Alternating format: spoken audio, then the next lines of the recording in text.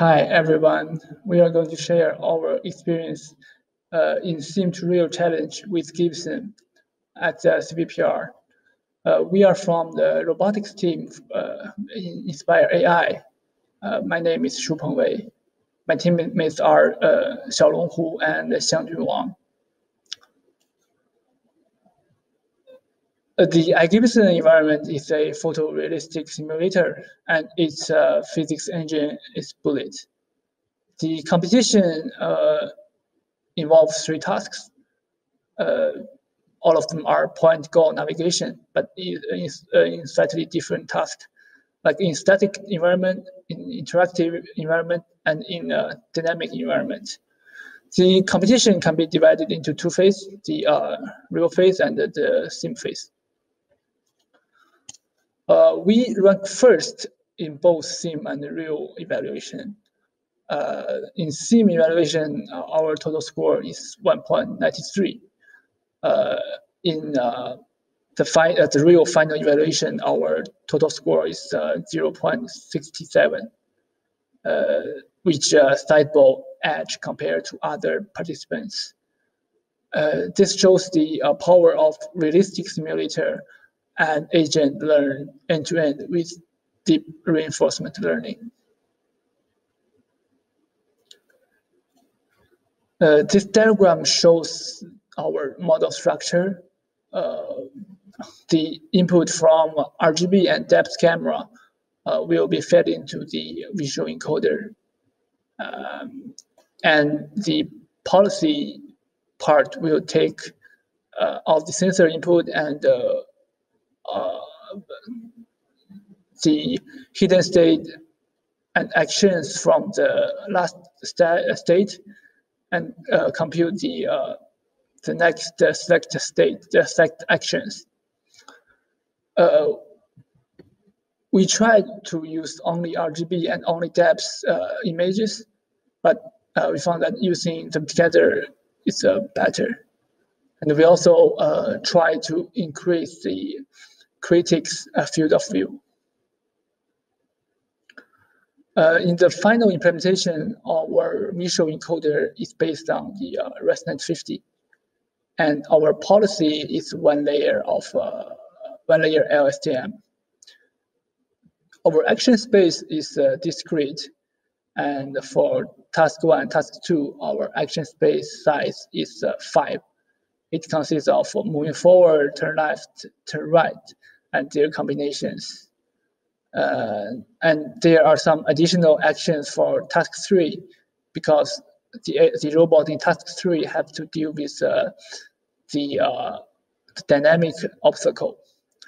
The additional actions are moving back, stop, back left, and back right. So the total action space for task 3 is 9 actions. Our reward function consists of reward part and penalty part. The most important reward is the potential reward, which is a dense reward, and it is related to the shortest path between the initial point and the target point. And notice that if the agent follows the shortest path exactly, it will collide with the obstacle sometimes. And also the success reward when the agent reaches the target point. We also encourage smooth transition actions by adding a smooth reward. In task 3, we encourage the agent to keep distance with the dynamic obstacle. For penalty, we have the collision penalty with the obstacle, and we have the penalty when agent exceeds the max step. And we also have the slack penalty at each time step to make the agent finish the job faster.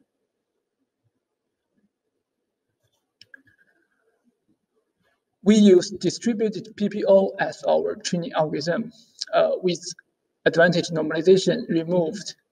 In total, we use 6 GPU.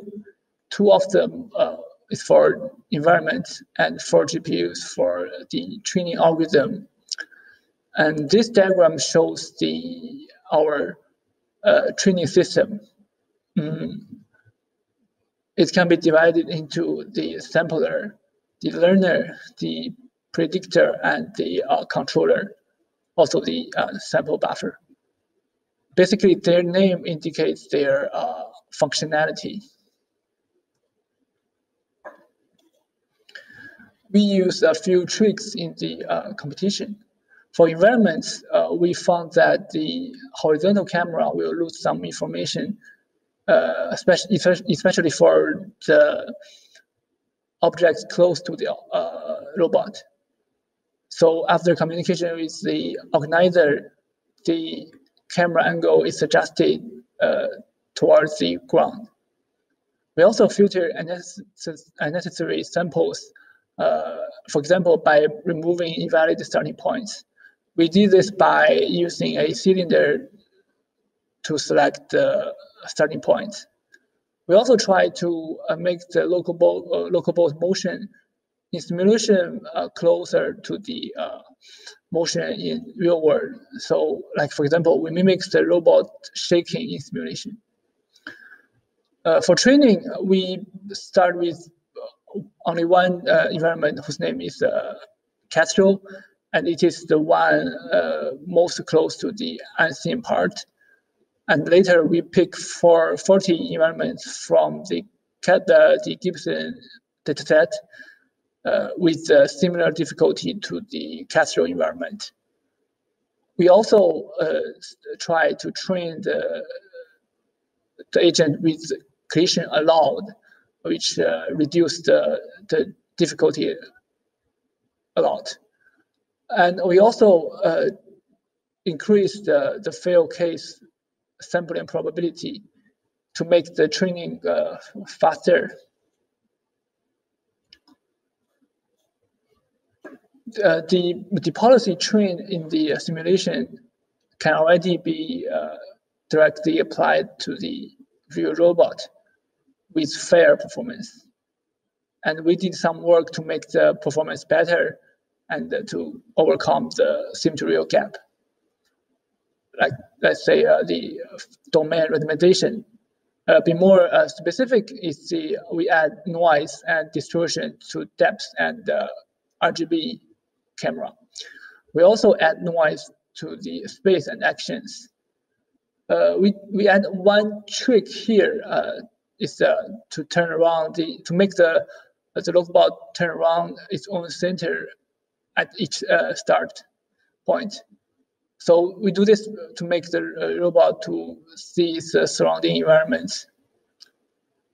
From the evaluation result, we found that the model performed better in seen environment than the unseen environment, which is understandable.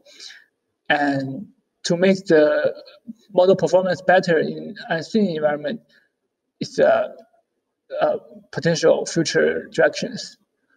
We have a few ideas haven't tried yet. We will list here as the future directions.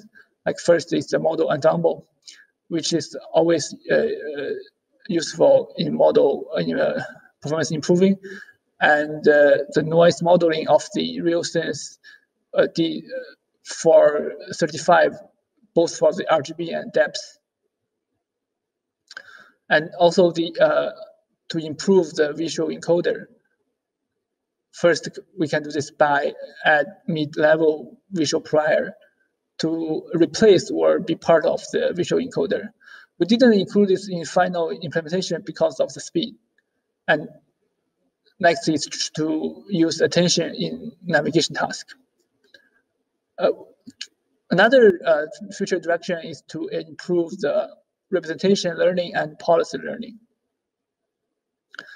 Can do this by add more environment for training and contrastive learning, and to two stages representation learning and policy learning, and even the self-supervised learning. If you got any further question, please contact me through this email. Thank you.